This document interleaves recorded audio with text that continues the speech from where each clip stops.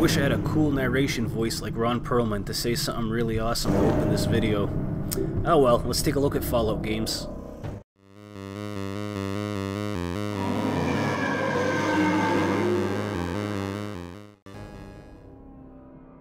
Hello Fallout fans! In honor of the release of the new Fallout TV series on Prime, which was absolutely fantastic in my opinion, I wanted to rank all the Fallout games from worst to best. I did this in part from gamer and critic scores, sales, and of course my personal preference. DLC will be included with the game for its consideration, and I've excluded games that only use a Fallout theme or shell, the pinball game as an example. The Fallout franchise is right up there with Gears of War, Assassin's Creed, Streets of Rage, and The Legend of Zelda as my all-time favorites.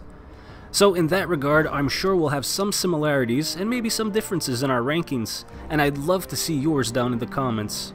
Thanks for clicking on the video, and let's see what I've come up with. Starting off our list today at number 9, Brotherhood of Steel. The series was in need of a fresh start. Brotherhood of Steel attempted to shift towards an action RPG, but it did fall short with its lackluster gameplay and repetitive nature. The game lacked the open world feel, it had a more restrictive special system, and your skill points were used differently as well. The story seemed to rely too heavily on curse words to make it more edgy and mature for the time.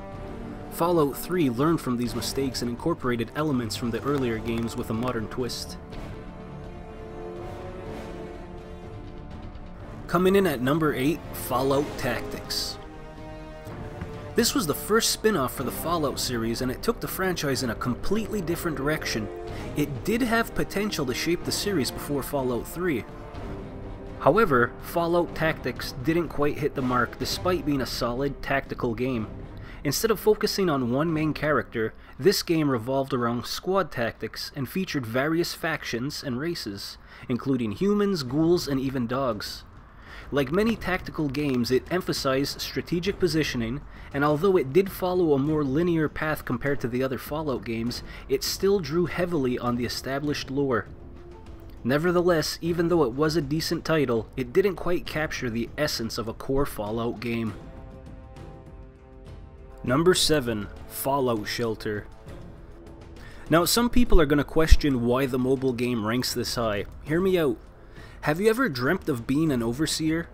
Fallout Shelter is a fantastic free-to-play management sim that immerses you in the wasteland. It's a game that captivates you with its sense of progression. It is free to play, and it doesn't constantly pressure you to spend real money. It's quite generous with the in-game currency. Originally, it was designed just for mobile devices, but it is available on PC and consoles. I played it the first time on PlayStation 4.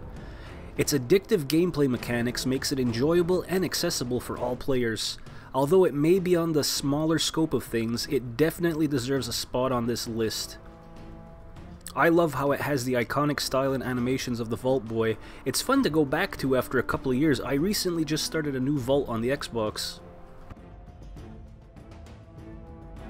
Number 6, Fallout 76. Now, Fallout 76 is a game that has divided fans on the Fallout series. It took a bold step by becoming a massively multiplayer game. It allowed players to team up with fellow survivors and be the first to explore the post-apocalyptic world. Although it initially faced criticism for its lack of content, Bethesda has been dedicated to improving the game by adding many features that fans have requested. One of the most notable additions is the inclusion of the NPC quest givers, which were missing in the original release. This addition brings the game closer to the experience of the other beloved Fallout titles. Additionally, the game has expanded its scope by introducing new locations like the Pit. While exploration remains important, Fallout 76 also emphasized the importance of creating a home in the wasteland. With a versatile crafting system, players can build their own personalized home base, complete with all the necessary comforts of a survivor.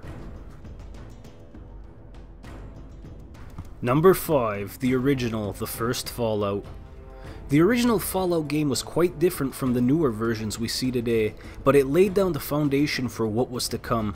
Set in a post-apocalyptic world, the game satirizes and idealizes 1950s Americana. It featured vault dwellers, super mutants, and the Brotherhood of Steel, just like the later games. Players took on the role of a vault dweller navigating through a changing world and getting involved in the conflicts of the survivors. Unlike the first-person shooter format of the later games, the original Fallout was played on an overhead third-person perspective. While the gameplay may feel basic compared to the more recent releases, it serves as the blueprint for the series.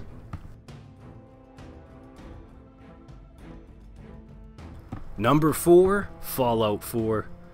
So this was the most recent large single-player RPG in the Fallout series, and it is a decent yet not outstanding presentation of what the Fallout series is capable of. While it may not have been as groundbreaking as its predecessors, it did introduce a new building and settlement management system that became a significant aspect of Fallout 76. The storyline, which follows you as the sole survivor searching for your missing child, was engaging, but at times made some of the side quests feel like a "why am I doing this detour?" This game did include several memorable companion characters such as the return of the faithful Dogmeat and the synth detective Nick Valentine.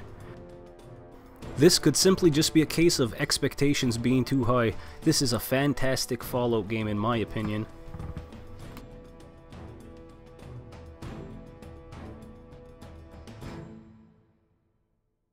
Number 3, Fallout 2.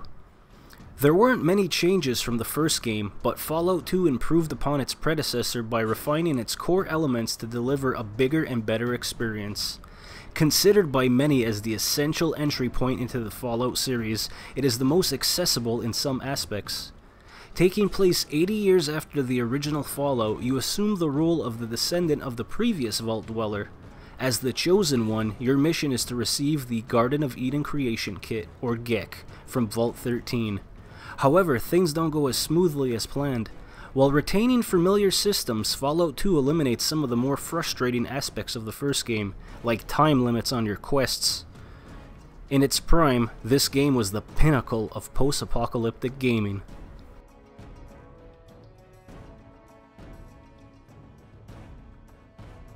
Coming in at number 2, Fallout 3. Fallout 3 was a game changer compared to its predecessors.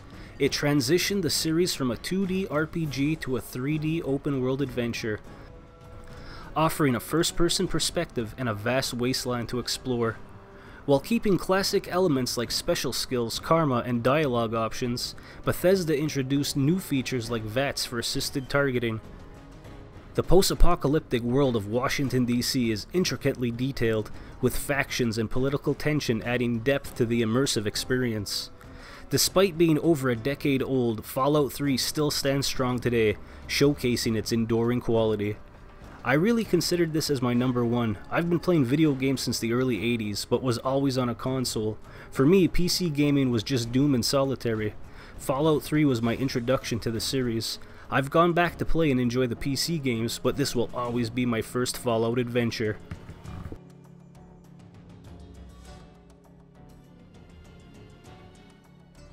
And coming in at number 1, Fallout New Vegas. New Vegas is a prime example of how an RPG should be. It's actually one of the greatest RPG games ever made in my opinion. Let's all forget about how buggy it was at launch. Hey, we got a pack of playing cards with it, right? The opening is absolutely fantastic, where you take on the role of a Mojave Express courier on a mission to deliver a mysterious package. But things take a turn for the worse when you get ambushed and left for dead. Before you know it, you're caught up in something much bigger than yourself. Right from the start, you have control over how everything unfolds. As you explore the vast landscape of New Vegas, you'll come across all sorts of shady characters, rival factions, and choices that have real consequences. And let's not forget about the gripping main storyline. There are 3 major powers: the New California Republic, NCR, Caesar's Legion, and Mr. House, all vying for control of the Mojave Wasteland. It's completely up to you whether you want to get involved or not. This game offers one of the most unforgettable Fallout experiences, with some of the most memorable NPCs in the entire series. And that's my list of ranking all of the Fallout games worst to best. So down in the comments, like I mentioned before guys, I'd love to hear from you. What is your favorite? What is your least favorite Fallout game? Thanks a lot for watching guys. I'll see you in about a week. Take care.